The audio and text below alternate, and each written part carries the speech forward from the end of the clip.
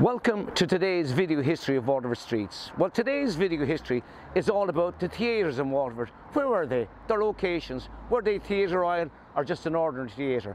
Behind me you can see here the Theatre Royal, which is well known and much loved here in Waterford. And that started around 1784, 1785. But that was as a playhouse. But there's more to be told about this Theatre Royal a little later on. So what we're going to do now is going to go around Waterford and I'll show you the locations of the other theatres and Theatre Royals. The first theatre we're going to look at, you can see on this old map here of Waterford dated 1764, and in the ruin of Blackfriars you see there was a playhouse there. Now, was this playhouse a Theatre Royal? We don't know. But this building may have been a Theatre Royal because in the Waterford Chronicle newspaper of 1772 we find an announcement of a play to be held in the Theatre Royal in Waterford. The next theatre we're going to look at was called the Market House Little Theatre, and on September the 21st, 1816, the Waterford newspaper, the Waterford Mirror, announced that the Little Theatre in the Market House, and this stood on the quay halfway between Gladstone Street and Hanover Street, almost opposite Dooley's Hotel. I do believe that there's a flower shop there now. They were to hold a performance of Marmion.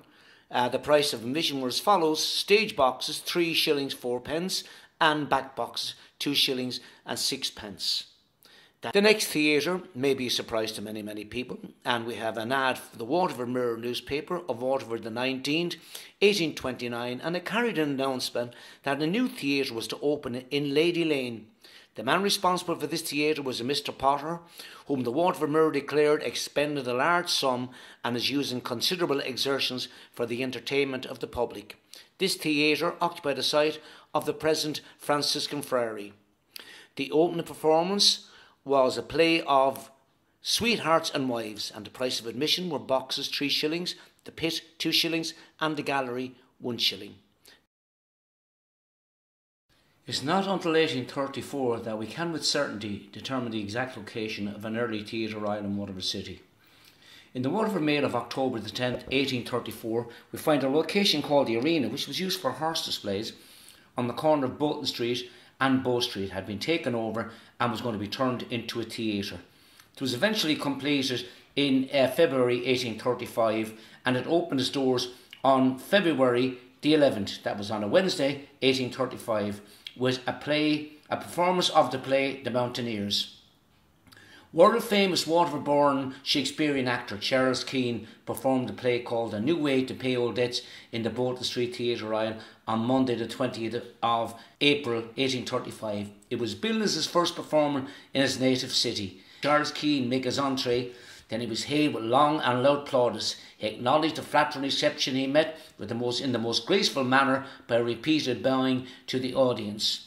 However, it is difficult to find mention of this theatre after 1838.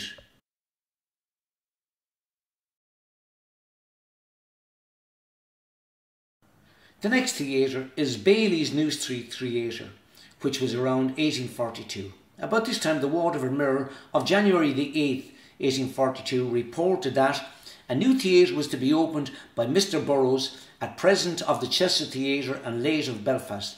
A gentleman of much respectability is to open a theatre here shortly and to continue it for a short season each year. We understand that Bailey's New Street is likely to be the site.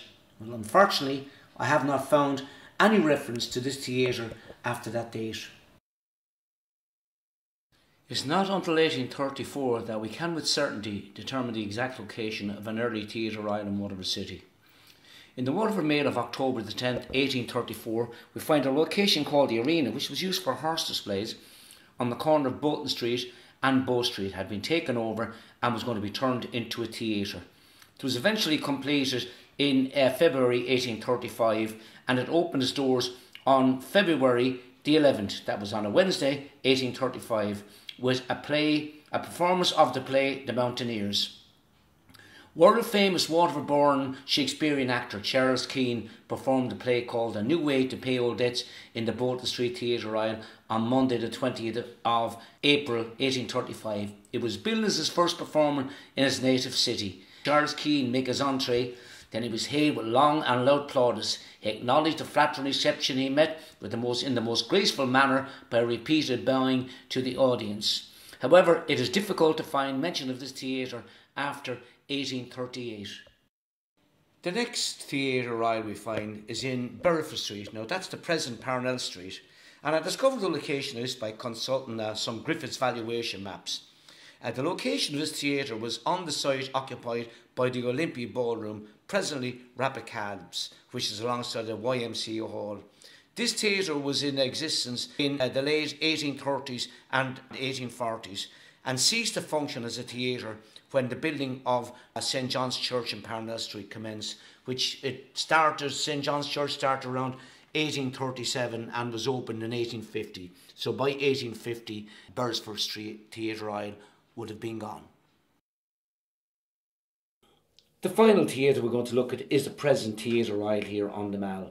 Now the building itself opened in 1784 as assembly rooms for local merchants, and within that building was a playhouse. Now the playhouse didn't always run continuously, and we know that because of the fact that there were other theatres around the town. But in 1874, some local guys got together and decided that let's open the playhouse again and name it a Theatre Royal, and indeed they did. Now there was lots of opposition too. There was opposition from the Protestant bishop who said it was wrong to have some a theatre so close to the cathedral. The Roman Catholic bishop also backed him and said it was wrong to have it so close to St John's Church, which had been built up in Parnell Street or Beresford Street as of at the time. However, it did open, and it opened its doors on Easter Monday, April the 17th, 1876. Now, one person I must mention in relation to the Theatre Royal, and that's Mr. Larry Fanning, who devoted his whole life to the development of the Theatre Royal. If you're looking for more information on the Theatre Royal, you go onto the Waterford Theatre Royal archive. You can find that on the internet, run by Wayne Brown. Some absolutely brilliant information there. I played there myself on many occasions as a young fella in Fade in the Skull and also in Tops of the Town. I hope you enjoyed our little roundup of Waterford theatres and indeed Theatre Royals. So until the next time, see ya.